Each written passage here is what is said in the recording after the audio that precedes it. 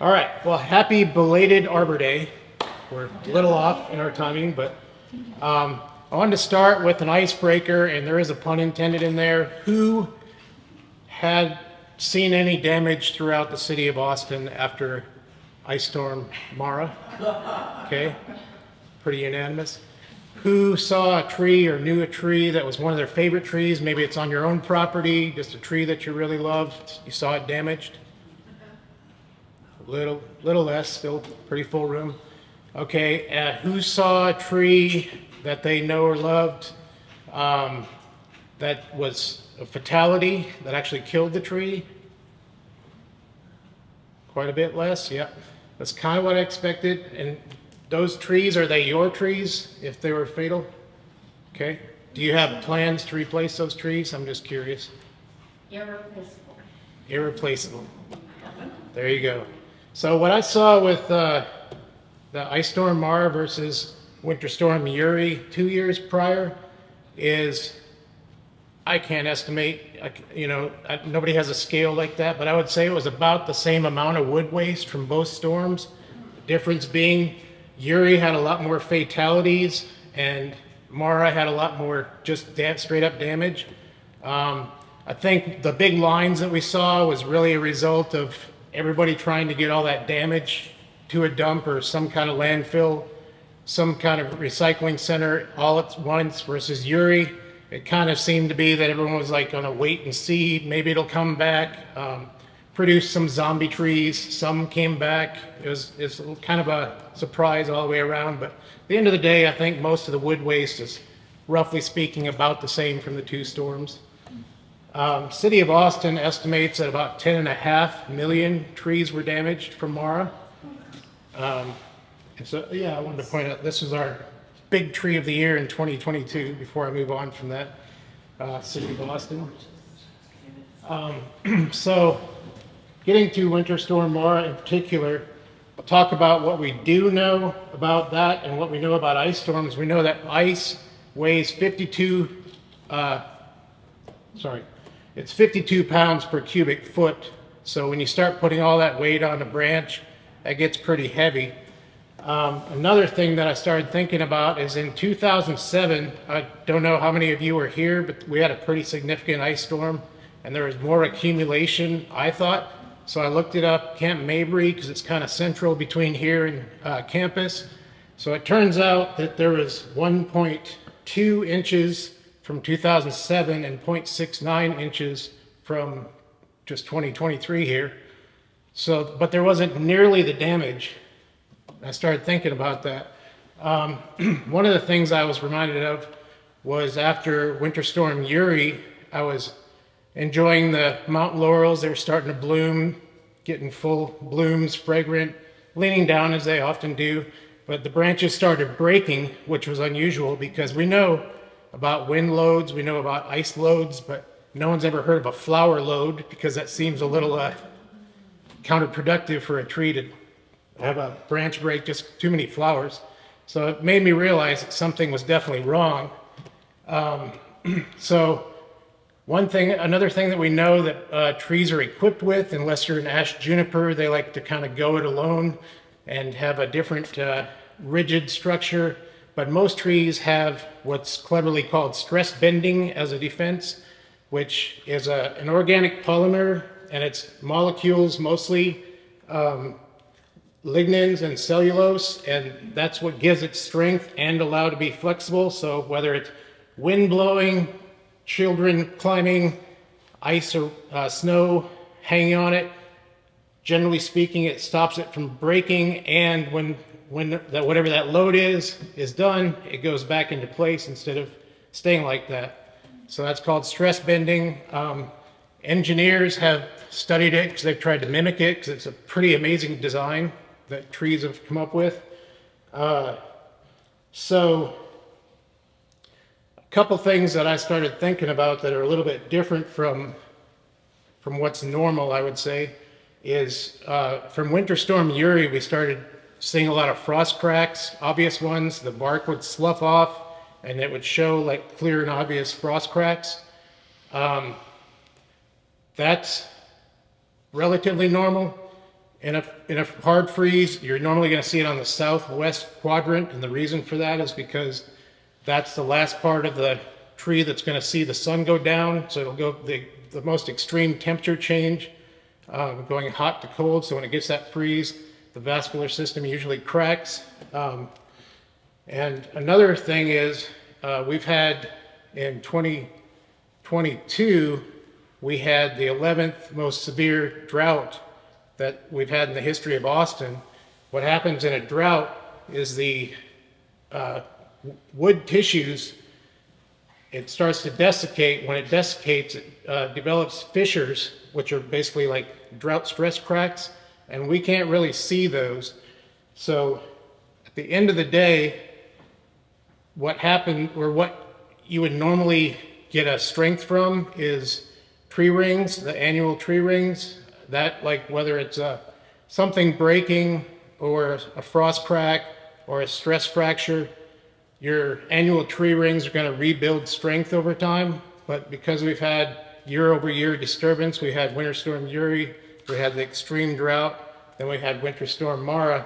So really what Winter Storm Mara did was prune, but it showed us all the cracks behind the smile of what we thought were pretty healthy looking trees, but all the little different cracks and weaknesses that we couldn't actually see.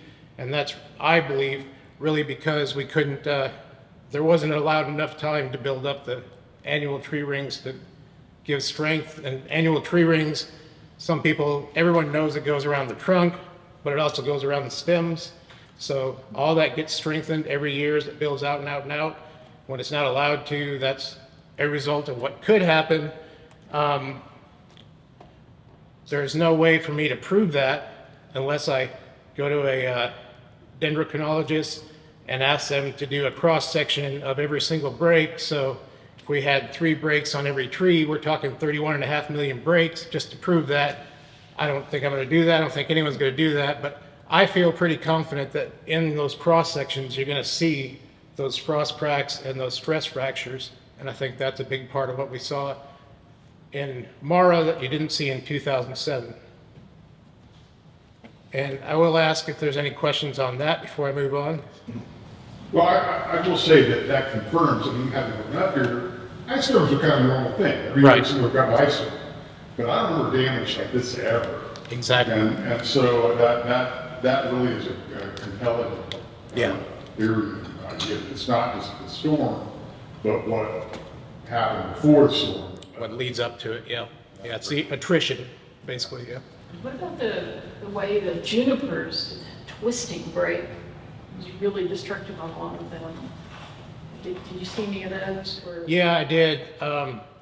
So there was not a lot of wind, but there was enough wind that, and again, that's the difference between ash junipers and most trees that have that stress bending polymer that I talked about. They like to take the road less traveled by and just do that rigid architecture, and by doing that, even just a little bit of wind and ice as it accumulates and the wind is twisting and just it's not made to stress bend, so it's not coming back. So it sounds like you're confirming that I observed on my property in Blanco where the ash junipers were bowed by the weight of the ice. They never went back up. Right. Because they didn't have that stress bending molecule structure. Exactly, yeah, they just have a different type of architecture. Most trees, most species have the stress bending architecture, but ash junipers and a few other prefer to be just rigid. They think they're going to be able to take anything, I guess. Question? Someone I know got the idea when they realized that it was going to be so severe. They put a fire pit in a wheelbarrow and walked around under the trees and let the heat melt the ice. Was that good? I mean, it helped, but was that a good idea? Or is that like really causing more damage by the temperature swing you mentioned? I hadn't given that forethought because I've never heard of something like that. It seems pretty labor intensive, but I think it'd be functional because I don't think anything's going to burn the tissues or anything in those temperatures and that Then they made a lot moisture. of the water melt. So Right. it wasn't as much weight on those branches that received that. Right. I do know that another option that people do is wrap it in Christmas lights. Just that slight bit of warmth is just enough. Just didn't have any power. It's how So I have to wonder, the fact that ice stayed so long, because when things would break in the neighborhood, it just this big gunshot sound. And it was happening for days. Like that ice, I never saw a drip coming off that ice for at least 3 days. And I don't ever remember that from previous storms. Yeah. Usually the sun came out and would let some of it go. in '07, it was one day. Yeah. Yeah. Yeah, I mean, there is something to be said for the length of time. Because I guess with any of us, can hold up weight for so long, but after a while you get fatigued. But yes. So, the cedar trees, when they break, I would say like it looks kind of ugly because it doesn't break off the way an oak tree. Is that related? Just this horrible gash. Right. Is that related to it not the stress bending polymer? Yeah, it's basically, it's internal tissues are different, its fibers are different. It's much more fibrous instead of just those little molecules intertwined. It's the other thing about the ash junipers, unlike an oak or a lot of the other species that we had, is that it is really poor at compartmentalizing to sealing that wound. So you will just probably forever to see that open wound, whereas some of the other trees might make that effort to try and close at least somewhat. So that did remind me of something I was going to bring up. That a couple of the theories were that it was because their evergreens have more surface area. These are theories I've heard quite a bit, which is true. But the top 4 trees that were damaged, there was live oak, there was ash juniper, then there was cedar elm, and then there was the one everyone loves so much, honeysuckle. So yeah, 2 evergreen, 2 deciduous. So it's not exclusive to that at all. Another theory that I heard is that it's because of lack of pruning, which you could say that because there's excess weight because it hasn't been pruned right up. But I would argue that if you go into a forest, no one's pruning it, or there's very little pruning.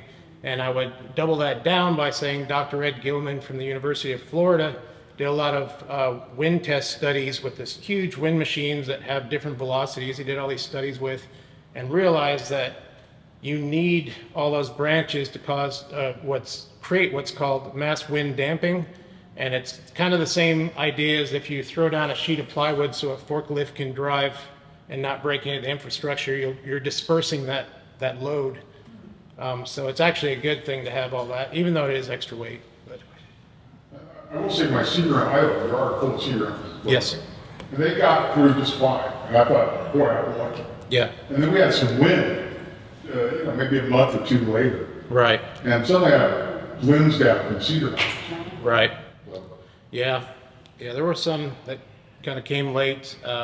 Cedar elms do a little bit naturally have a poor structure because they have what's called included bark a lot of times, which is they have 2 stems that are the same size and then they share what's the same bark instead of, so basically like anytime you have a union, a U is better than a V. It's a lot stronger, and cedar elms a lot of times have that V.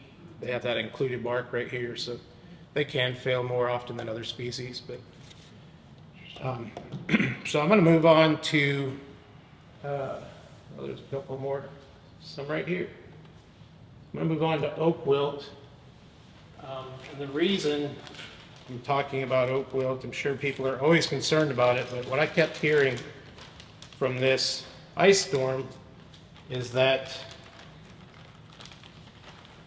And on the news, I saw a lot, they were saying that the wind is going to cause a much worse oak wilt year. So I was going to kind of define a little bit about oak wilt. See if I got a couple leaves here. I'm going to pass these on each side just to show the difference. But one is a leaf that came from a tree with oak wilt, and the other one is a tree that is chlorotic.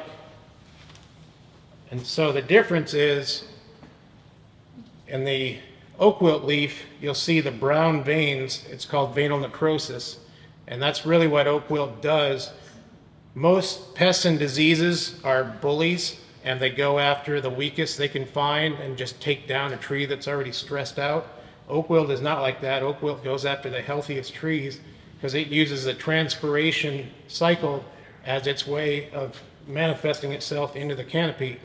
And the oak, trying to stop that, starts to kind of close the vascular system to prevent it from going up in the canopy. Well, the oak wilt is patient and it can outweigh the oak tree. And in that time, you'll start to see the tree pretty much start to die of dehydration, which is the venal necrosis.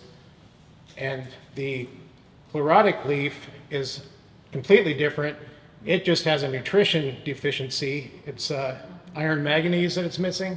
So it isn't necessarily fatal. You can just give it a little iron manganese and it'll be fine. So it can photosynthesize. If you don't do anything, after years and years, it'll die because it can't photosynthesize and it can't get its energy every year. But to kind of summarize oak wilt, red oaks are the tree that allows the cycle to keep going because there's a fungal mat under the bark on a red oak. And it has a very sweet smell, and there's a little bug called a nididulid. It's a beetle, and it has a sweet tooth, and it can smell that fungal mat and go under the bark and get on that fungal mat, but then it gets spores on its legs. Then it smells fresh wound, whether it's a cut or a break, which is also sweet smelling. If it's living tissue, if it's dead tissue, it won't smell sweet.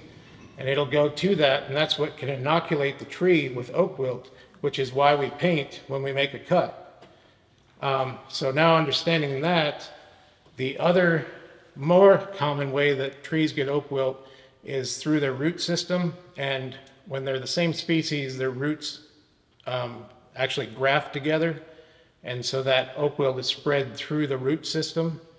And that's a much harder fight because then you're dealing with injections in most places because you can't trench because of infrastructure in the ground. But anyway, the point is the reason I don't think we have to worry too much about this being a much bigger oak wilt season with problems, more than average, it's always a problem, is because even though it was a warmer than average January, which allowed the fungal mat and the beetle to be mature, or to be active, they weren't mature yet.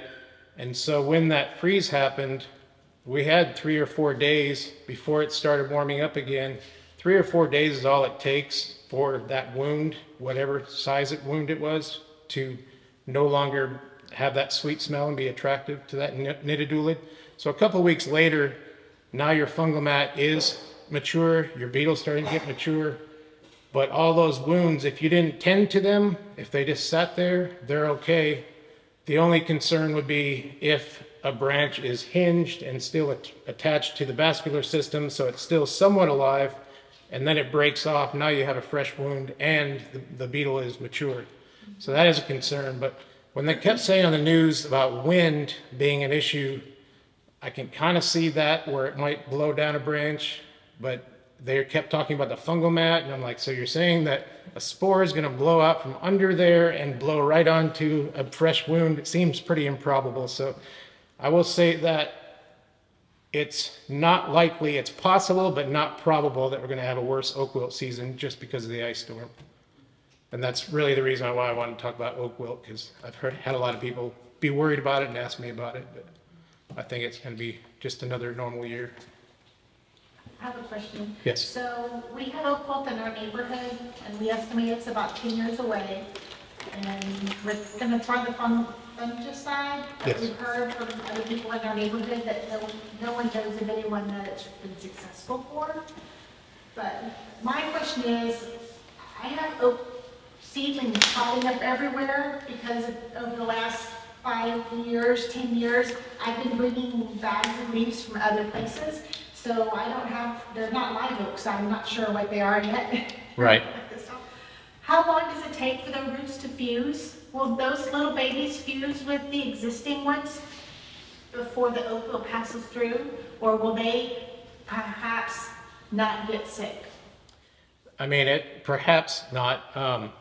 On campus, for example, the reason why it's really hard for us to get rid of it, we've known to have it since the early 80s, is because it's cyclical, because we have so many live oaks, and every time we treat it, it just keeps coming back around the same circle. You can run it off into this quadrant and quell it for 2 years, but then it'll push off to this quadrant, and then it just keeps coming back around. So if you live in a neighborhood where it's a little more linear, you have a sporting chance, because that fungicide, when you inject it, will last approximately 2 years. And the hope is, again, going back to those tree rings, that within those 2 years, you're actually concealing the oak wilt of the infected symptomatic tree, and it's not able to spread anymore, because that also is going to include your root system.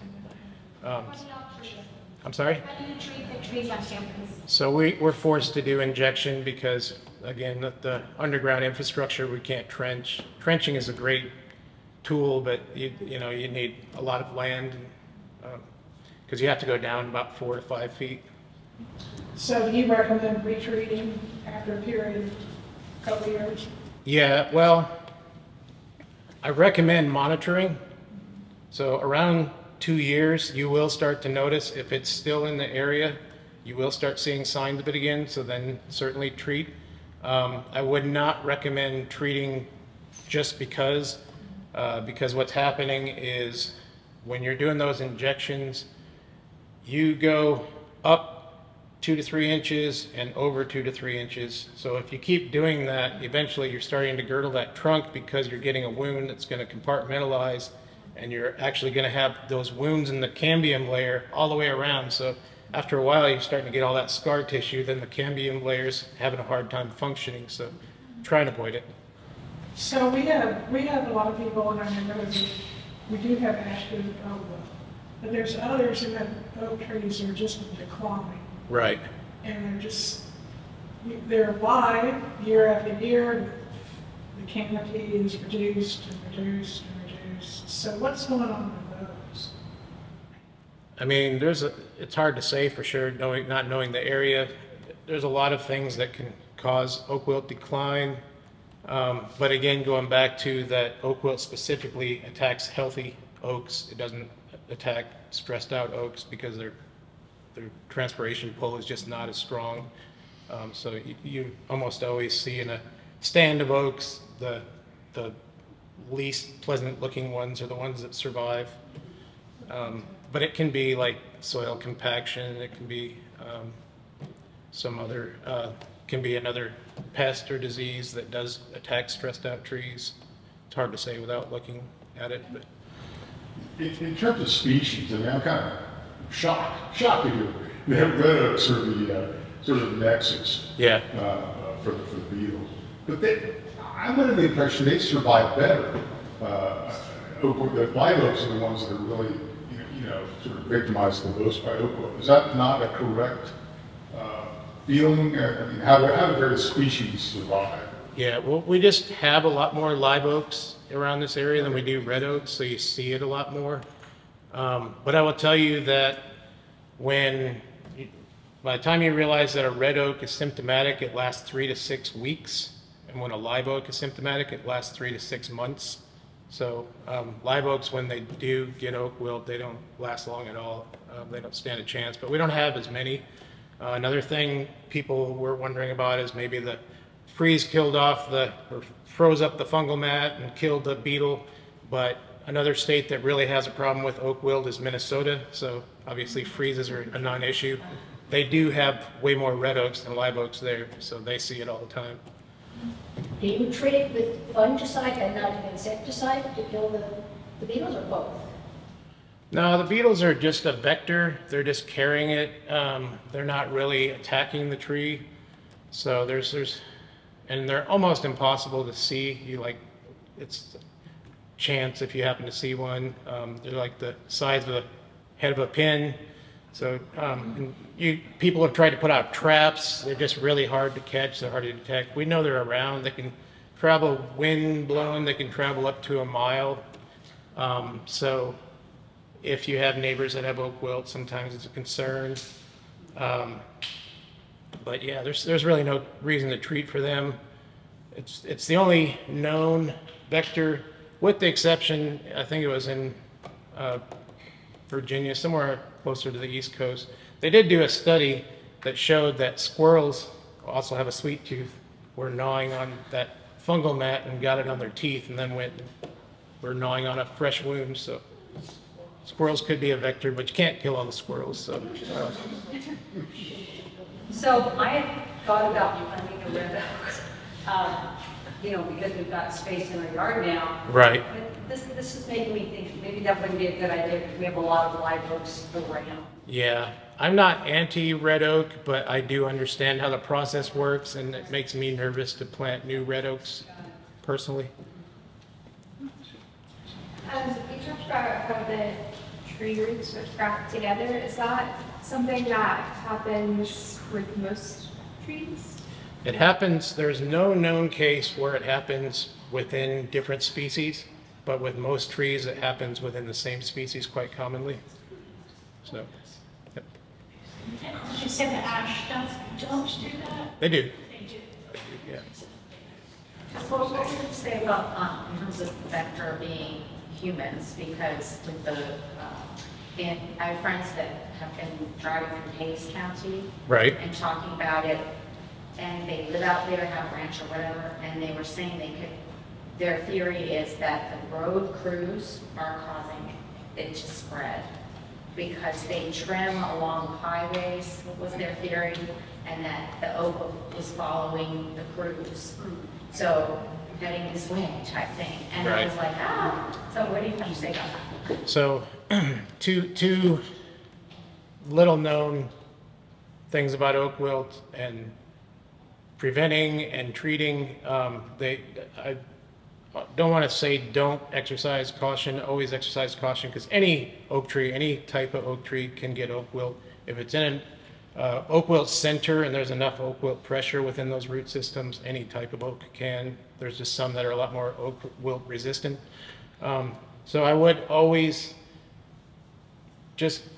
you can treat the blade, but really when you treat the blade with bleach or Lysol or whatever, what that's for is because if you're cutting a red oak and you hit that fungal mat, now that saw is a vector, if that makes sense, because you're carrying the spore over.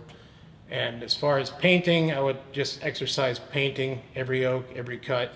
But the reason why you're painting is because you're putting that nitidulid off the scent, because it's sweet smell. Spray a little paint, can't smell it anymore. That's what you're doing. And they sell the oil-based pruning paint, which is actually terrible because it kills the natural hormones in the tree that help it seal that wound. So just the cheapest latex paint you can find is perfect. Trade. You need to paint it within hours. You need to paint it as soon as you possibly can. I actually recommend, if you can't have an assistant that can be right behind you as soon as you cut it and paint it, that you cut it, put your saw down, paint it, cut, paint, just leapfrog that way, because it's not worth it. I've seen other beetles that I know are not nitidulids jump on a wound immediately. So I know it does happen like really quick, so it's worth it to paint as soon as you possibly can. So it does happen. There's a couple other things I was going to get to real quick. I was going to ask, I won't get to everything, but I was going to ask just because I want to see how much people in this room know. But if you had to choose one in your tree, would you rather have the ball moss, raise of hands? What's the Mistletoe? Or the mistletoe, raise of hands. Right.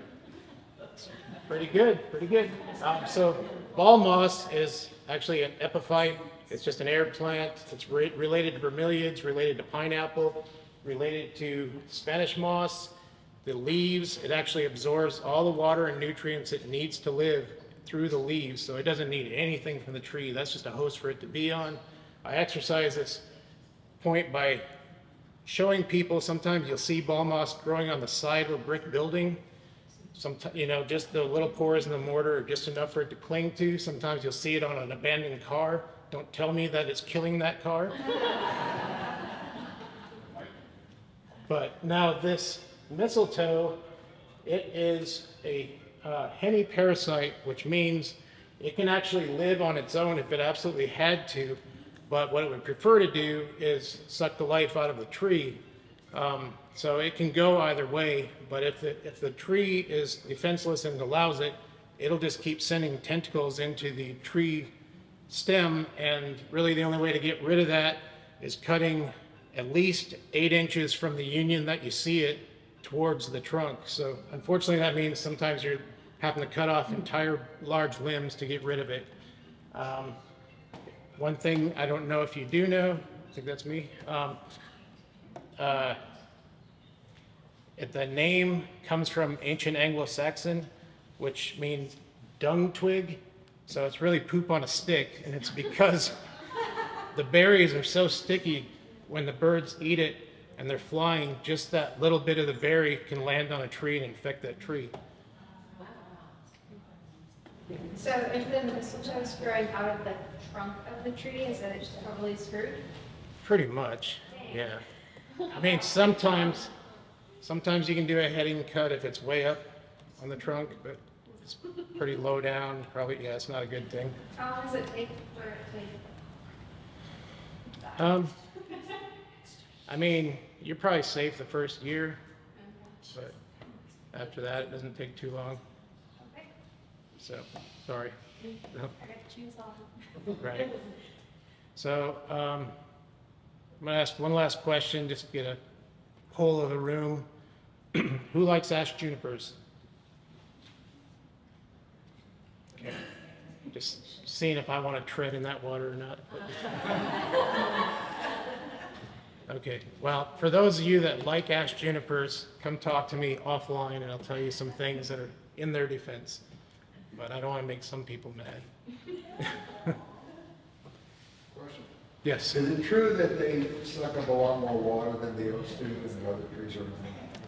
So, yes, they do. It's one of the things I was going to talk about.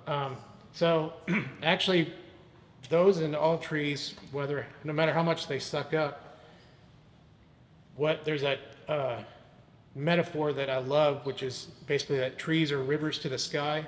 So, yes, ash junipers do suck up a lot of water, but they only use about 5% of it. 95% of it goes into evapotranspiration. So it's going back into the atmosphere and it's helping keep us cool, and it's not really wasting the water, it's cooling the entire ecosystem. So it's not exactly stealing your water. I read that a lot of this area was clear cut for farming, and that the ash junipers were invasive and just kind of took over after that land was not clear cut anymore. Am I correct in that assumption that they're not actually native? Or They are native. There's a difference between an invasive and kind of an aggressive tree. They're somewhat aggressive. They like their, kind of elbow their way in a little bit to the crowd. But they are native. They were allowed to take over a little bit more. And there used to be more tree variety in the area. There did, yeah, at one point. I know you don't want to tread into this water because it's contentious. But I'm wondering if we could just stick to what scientists know is facts to the best of our knowledge. Because I know that I think it was Ellen Fox there proposed this bill recently to to all the ash junipers, which not necessarily trees we focus on, but Right. yeah, like I don't know, it seems like there's a lot of misinformation out there, and I don't have a stake in the game. I just come on. Right. What's what? Well, a little bit of the misinformation is that that's not going to do you any good if you're cutting down all the ash junipers on your 5-acre ranch, let's say, because a male ash juniper produces 500 million or billion, sorry, grains of pollen, and that pollen can go from central Texas to Oklahoma. So cutting them down in 5 acres is just really not doing any good. I do understand, I sympathize. I don't get cedar fever, but I sympathize with those that do. I would say instead of chopping them all down, a UT professor came up with a good idea. I don't drink gin, but if you drink gin and if you have cedar fever, she came up with a brilliant idea of using the berries from the female ash juniper to produce the gin so that you're building a tolerance for the local juniper. All right. Another excuse to drink gin. And if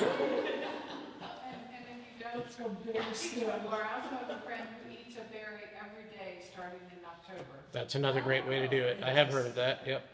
She told me that. Where is she? And it works. Yes. What about the sap? Could you do something with the sap too? Because I know some people actually chew.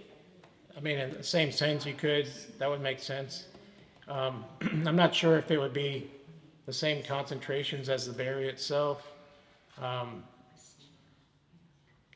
don't know. I can't say. It's speculate, but I feel like it's a little different makeup, but it's worth a try. I like to, go ahead. I just think it's important to point out some of the things that the tree does for us. Oh, absolutely. Holding shallow hill country soils in place is Right. a very important one. Yeah. And being a very critical piece of the habitat required for the golden cheek warbler is another one. Right. An endangered species, which is right here on this property.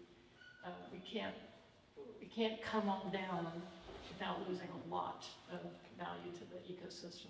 And there's actually a bill in the legislature that's been passed by the House that everybody should be able to cut down all the junipers they want. Right. Which is ridiculous. Yeah. It's a political thing, not scientific. So yeah, I would say, yeah, I would say ash juniper or any tree, any plant, you're going to just clear cut and get rid of.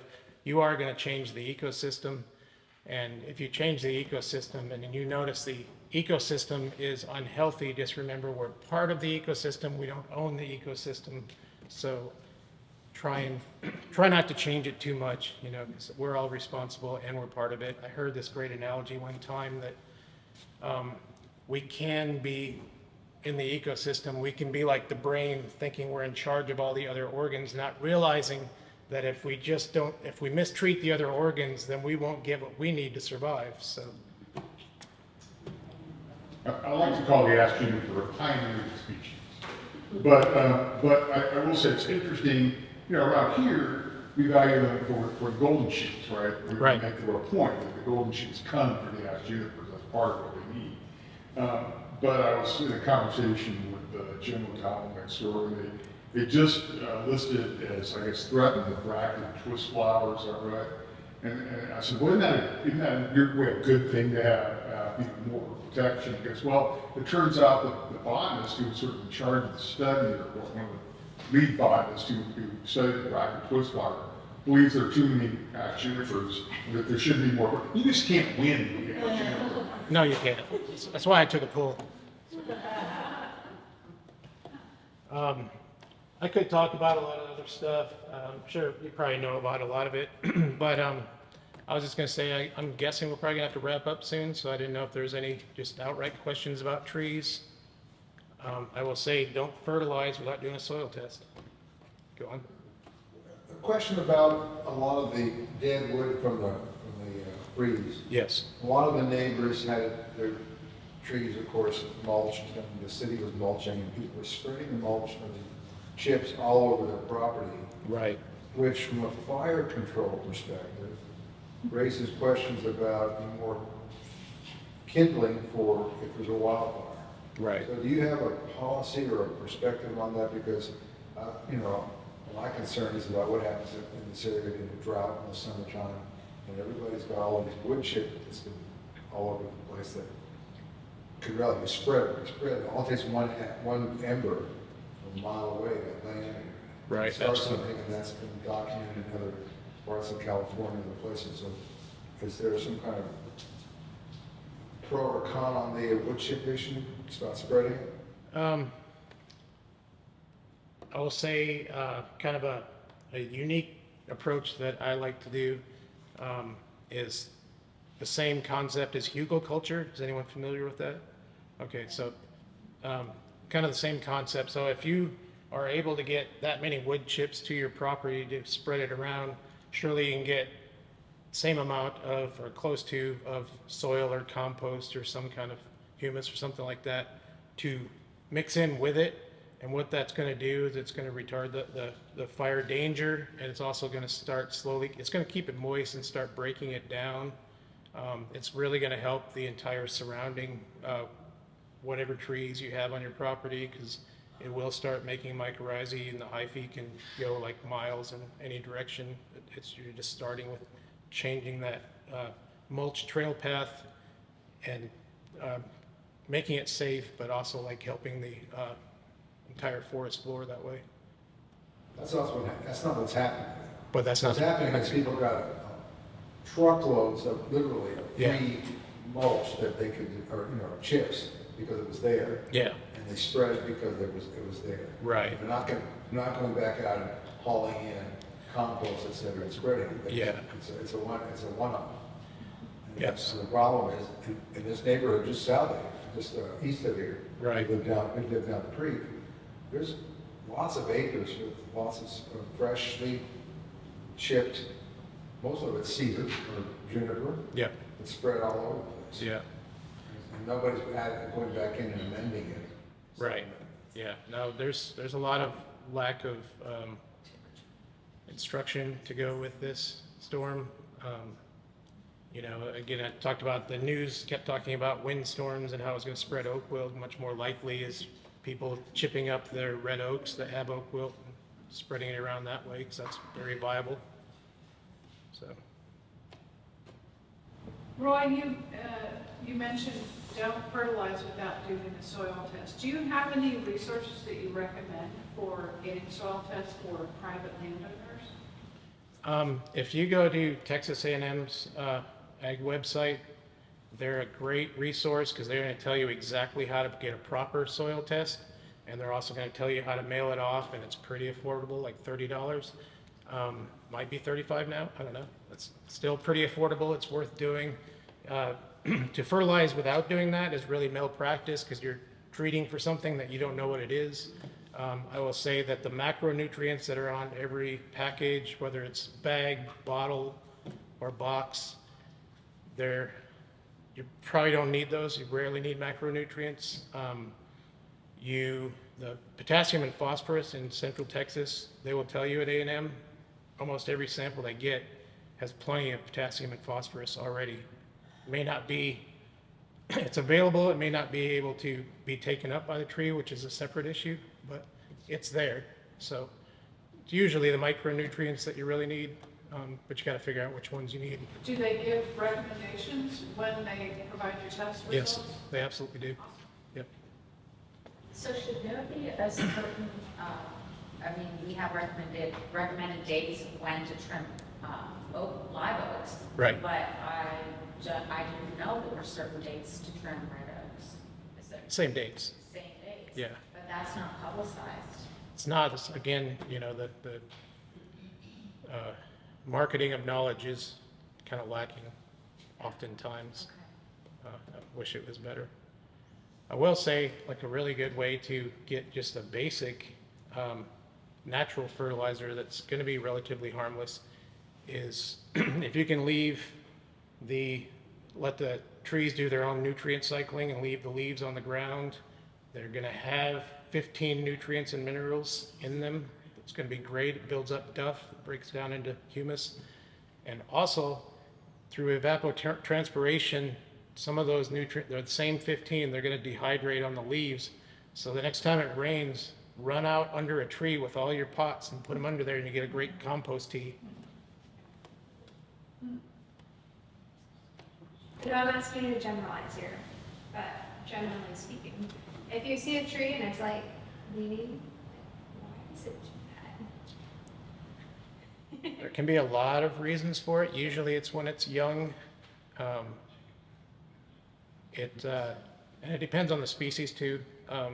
But usually there's a root issue. It didn't get established before it started doing that.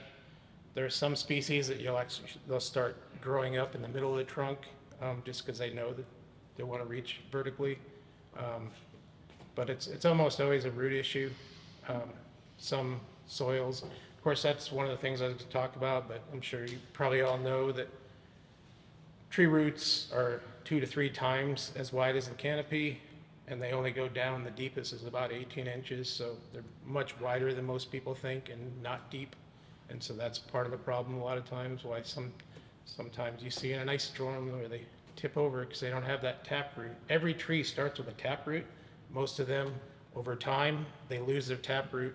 A few species keep their taproot, like a pecan, which is great because it can get into that groundwater.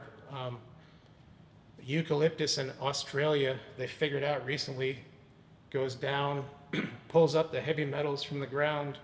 They can detect if there's gold in the ground, so it's kind of like a money tree. So I have a question about mulch around the tree. Like I've seen mounds, you know, put up the trunk. Right. What is the Term is volcano mulching, and it's really bad because, yes, wider is better than tall. And you don't want it on the trunk at all. You can go up, you know, I just say an inch, you know, you can go up to a ½ inch, but you can even go 2 inches away from the trunk. Don't touch the trunk because the roots are designed where they have a waxy coating so that they're perfectly fine being underground, being wet. The trunk is not. It's not okay with that.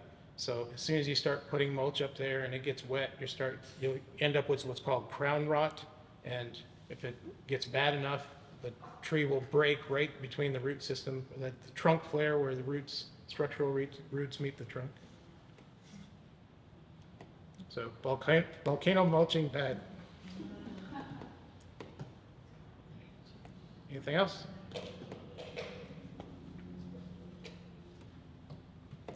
I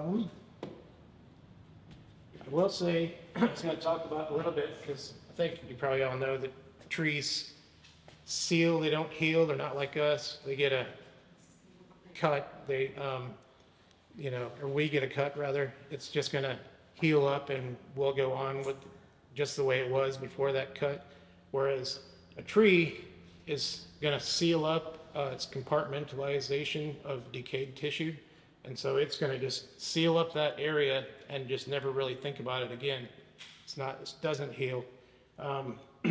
Trees get this callus tissue. This is a China berry. It's all I could find before I came out. But it's not the best at compartmentalizing. Some trees are much better. I've always wanted to see somebody make a coffee table book about which species are better, but that's probably just me. But they can seal, this callus tissue can seal over about 1/3 of an inch a year, and it has to seal up the whole wound within 5 years before you have to worry about decay. So it kind of depends on the species, but it also depends on the size of the cut. So that's why you don't want to make really big cuts that you know there's no way that it's going to seal over. In terms of like the ice storm where we had these breaks, if you have a 6-inch stem that's snapped off right in the middle instead of going up and doing a proper cut to the trunk, I would recommend just leaving about 1 foot. It's going to look weird.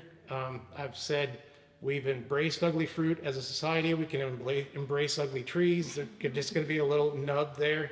And the point of that is so that it's going to keep that decay within that nub instead of going into the trunk. Because if you do a proper cut, it doesn't seal up, that decay is going in the trunk, now you got a problem in your trunk. So.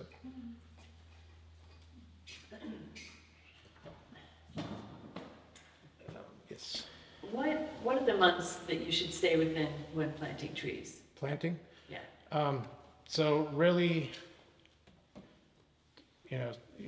pretty sure you're aware that we have weird years, but generally speaking, I would say between October and March is quite safe. Sometimes you can leak into April. Okay. Sometimes you can leak into September.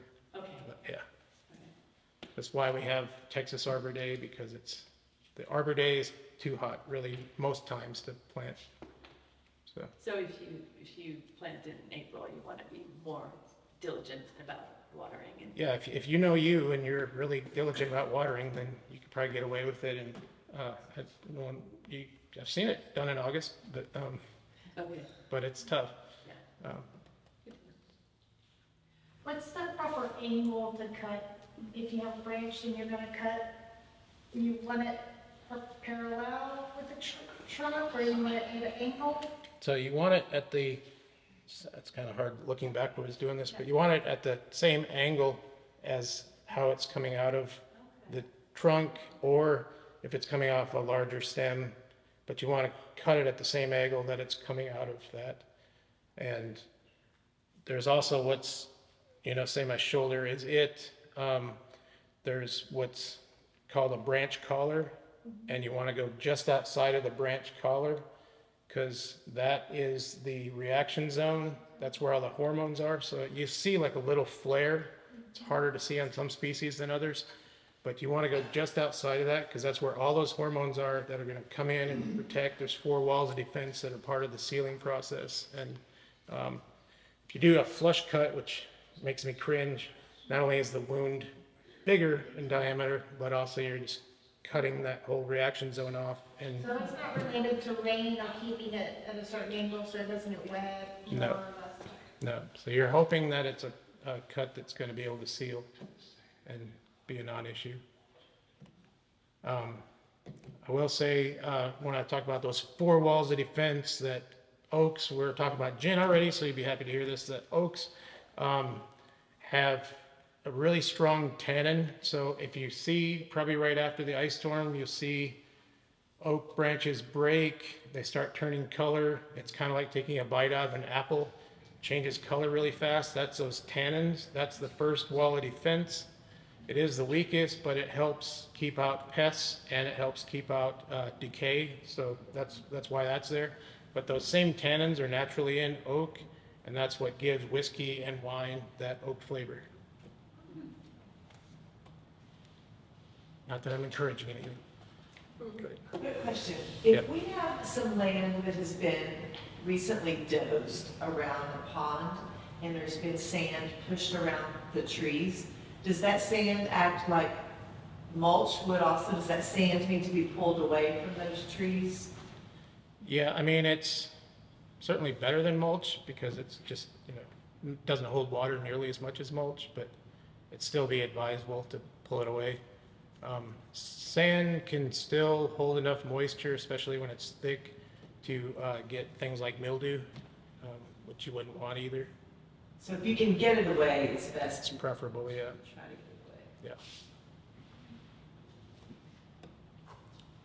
Yeah. Any other questions? So I heard that it's, when we trim up a tree, we're like, oh, it looks so good, it looks so healthy, but I heard that it's never healthier. It never makes a tree healthier when you prune it. Is that true? So Dr. Shivo, who is the person that discovered coated or compartmentalization, he also said that a bad prune is much worse than no pruning at all, which is very true. I'll see if I can make this really quick summary of one of my favorite stories about pruning, but it took place in Chernobyl and Kiev. So in Pripyat and Kiev were like twin sisters that were started about the same time to be modern cities. And then we all know what happened in Chernobyl. So that area became apocalyptic and, uninhabitable. And whereas Kiev kept going, kept being a modern city, And all the while in Chernobyl, nature started taking over again. And there's great pictures if you want to go look them up later. But you see like coming through these buildings, these massive trees, and they look amazing. And they do have a few issues, like auxins are the hormone that allows a tree to go taller. So they're a little bit shy in auxins, so they're not as tall as they should be. But they're incredibly healthy, and the ecosystem's amazingly healthy. And now you compare that to Kyiv, and the trees are in terrible shape because they're poorly maintained, they're poorly pruned, and it's over the exact same duration that these trees got started. They were all young trees at the same time. And it's just really a testament to good pruning, proper pruning versus no pruning at all.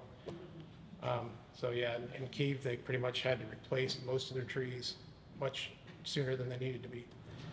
Are the trees in Chernobyl cleaning and yeah, I mean, helping to get the toxins with the contamination out? Is that? Yeah, I mean, again, the tree roots do pull out heavy metals from the soil, and the canopy is a natural air filter, which is amazing. So, I mean, it's not making it a great place to take your kids next summer, but it's better than it was, for sure, with their help.